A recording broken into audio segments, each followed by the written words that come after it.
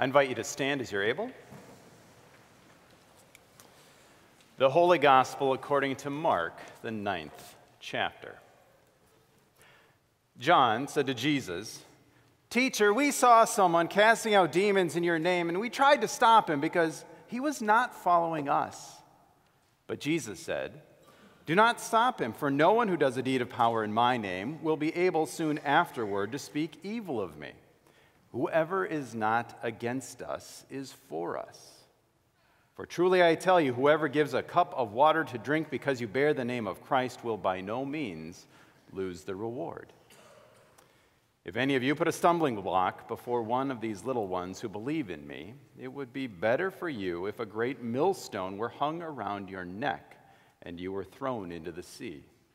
If your hand causes you to stumble, cut it off. It is better for you to enter life maimed than to have two hands and to go to hell, to the unquenchable fire. And if your foot causes you to stumble, cut it off. It is better for you to enter life lame than to have 2 feet and to be thrown into hell.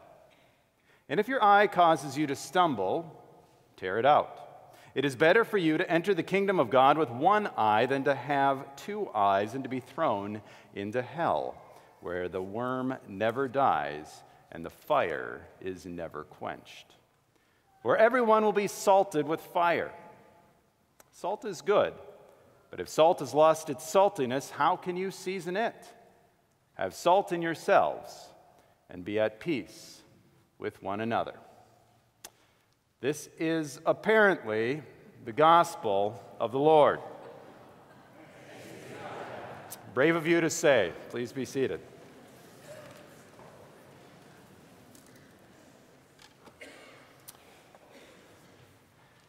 If you were to survey the sanctuary today, to take a good look at your fellow worshipers around you, you would see a group of generally nice and thoughtful people. People who, by and large, are trying to be faithful. People who, by and large, are doing their level best to navigate this experience we call life. What you would also note is that this is a group of people that does not take Jesus very literally, or at least does not take what we just heard Jesus say very literally. Because as you look around, you will see people who have 2 hands and 2 feet and 2 eyes. Yet we just heard Jesus say this: if your hand causes you to stumble, cut it off. It's better for you to enter life maimed than to have 2 hands and go to hell, to the unquenchable fire. And if your foot causes you to stumble, cut it off. For it's better for you to enter life lame than to have 2 feet and be thrown into hell. And if your eye causes you to stumble, tear it out. For it is better for you to enter the kingdom of God with 1 eye than to have 2 eyes and be thrown into hell, where their worm never dies and the fire is never quenched. So, we are either a group of people so perfect that Jesus could learn a thing or two from us, or we understand that Jesus is exaggerating here. He's using hyperbole. He's saying dramatic, shocking things in order to get our attention and make a point.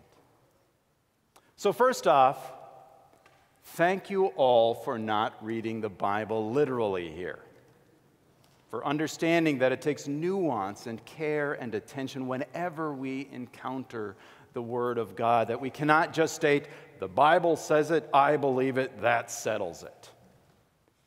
Because Jesus says that if your hand or foot or eye causes you to stumble, cut it off. And none of us are doing that. And thanks be to God. So no, we don't take Jesus literally here, but we definitely take Jesus seriously. Now, maybe your ears perked up and you sat up a little straighter with this talk from Jesus of cutting off body parts and unquenchable fire and hell. If we hear challenging words from Jesus, it's best to take them head on. So let's talk about hell. You know, we hear Jesus talk about fire and hell, and it's provocative.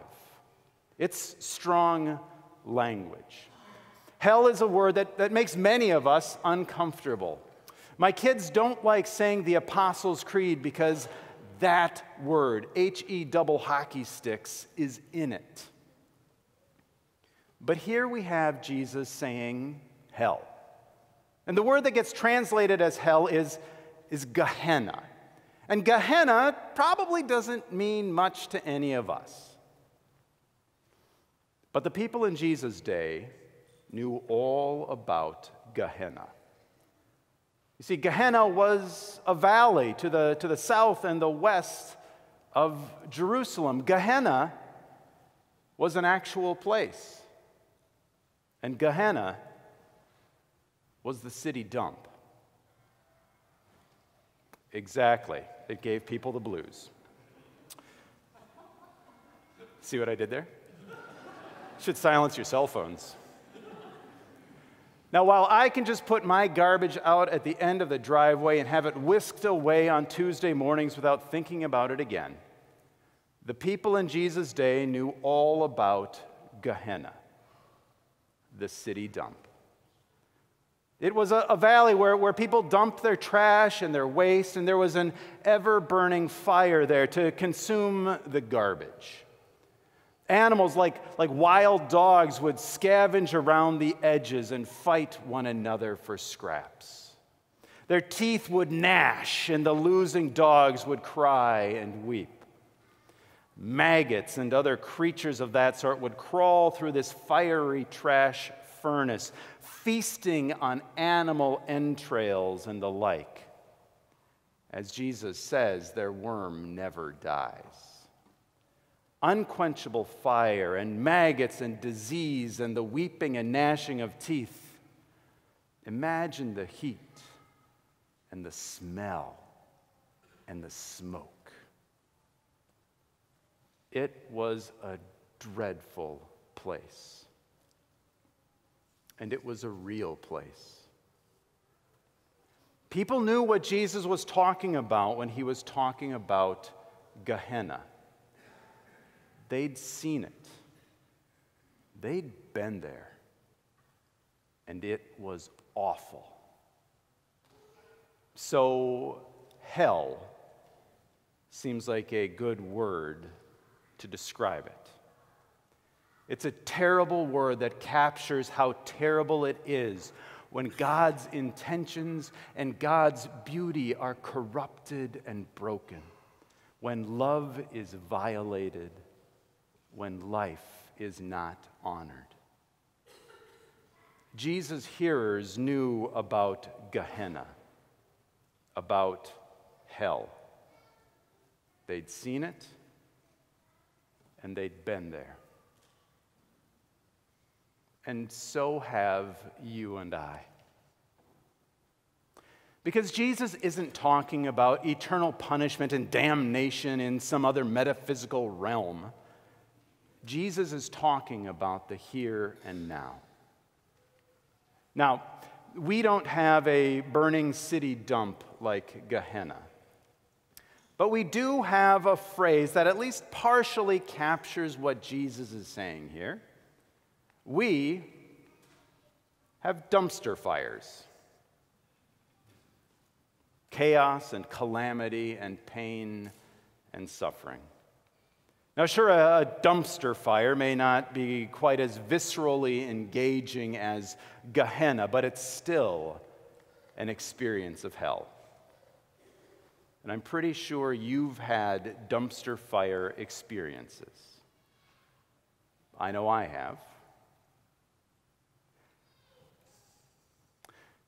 2 Wednesdays ago, my dad went in for an angiogram after other tests had found some issues with his heart.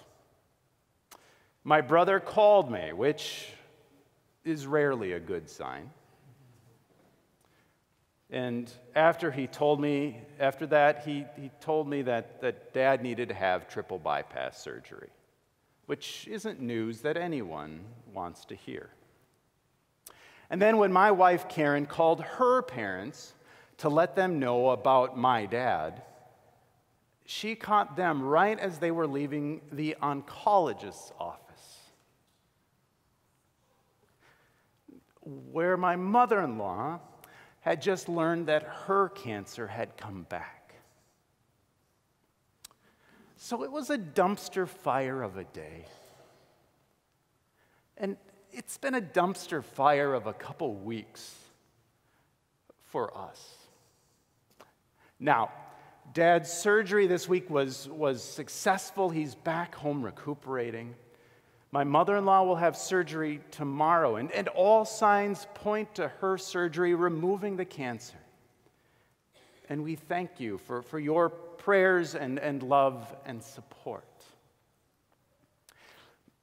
My point here is that we've all experienced dumpster fires.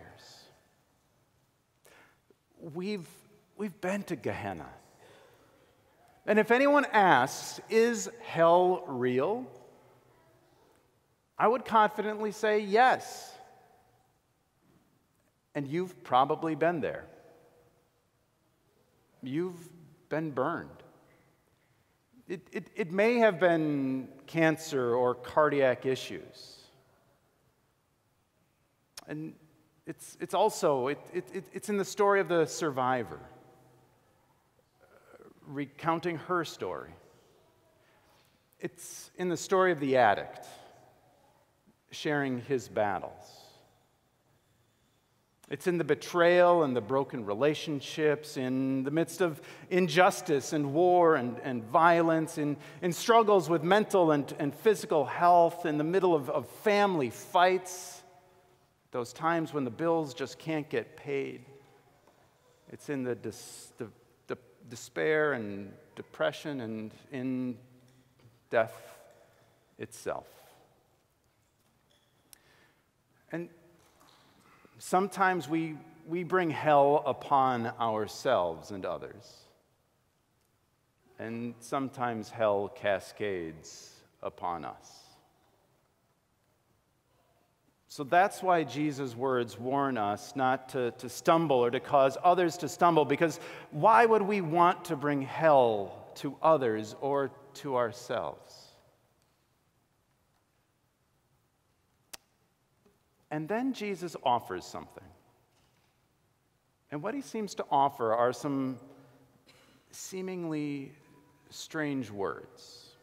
Because after all that talk about hands and feet and eyes and Gehenna and fire, Jesus says this: "For everyone will be salted with fire." What now? Because I don't know about you, but I salt with salt. But salt is both a preservative and a flavor enhancer. It preserves and it enhances. So what I hear Jesus saying here is both that yes, we will experience fire at times, but he will carry us through, and we can do something good in response. You see, Jesus never abandons us. No chance. No chance in hell, even. Because even if or when you find yourself in the middle of a dumpster fire, when you inhale the stench of Gehenna, when hell cascades down upon you, Jesus walks through those fires with you. And Jesus gives us the chance to be salt, to preserve and enhance life. It reminds me of Romans 8, verse 28, when Paul writes, "We know that all things work together for good for those who love God, who are called according to God's purpose." You see, it's not that God causes the bad things to happen. It's that God will always work for good in the midst of whatever happens. Which brings to mind for me Brian and Katie. Brian and Katie were married right here 8 days ago. And they have the utterly romantic claim of having their very first date happen on Valentine's Day. Right? How perfect is that? It's like the premise of one of those Hallmark movies, right? The first date on Valentine's Day and falling in love and all that. So, I mean, that's pretty perfect, right? Well, except that on that first date, Brian's parents and grandparents were there. Brave of Katie to show. And it should also be noted that that first date was at a cancer center where Brian was receiving chemotherapy. You see, this beautiful relationship that we celebrated last weekend began right in the middle of a dumpster fire, right in the middle of Gehenna, in the midst of the hell of malignancy. Now, Katie could have bowed out right away and said that it wasn't worth the hassle. It wasn't worth the investment of herself into such a situation, certainly not knowing where things would go. And Brian could have been bitter about the unfairness of it all. But instead, they gave themselves over to one another, and they truly gave themselves over to the love and care of Jesus. And thankfully, the chemo worked, and Brian has been cancer-free for several years, which didn't make life perfect for them, because on Easter of 2015, Katie's family's house burned down. And what this inspired wasn't ongoing anger, but quite remarkably, the desire by both of them to use these terrible experiences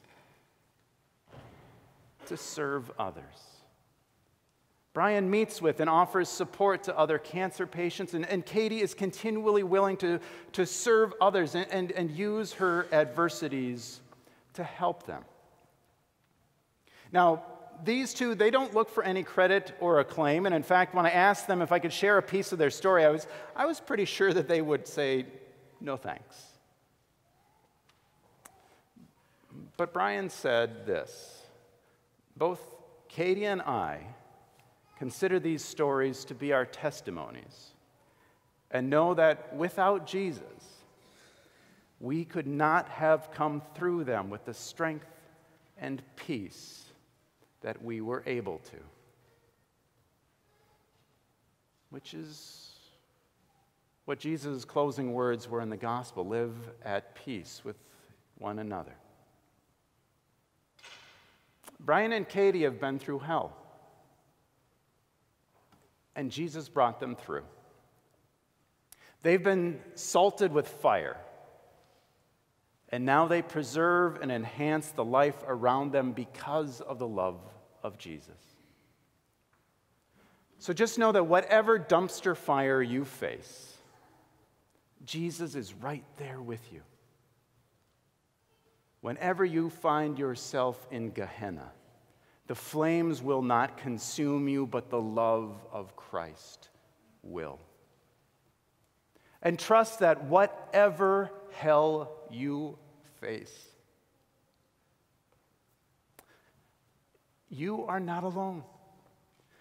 This community, this church, these sisters and brothers in Christ around you today are salted with fire too.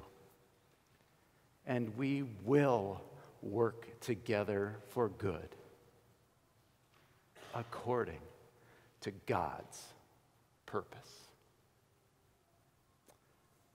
Amen.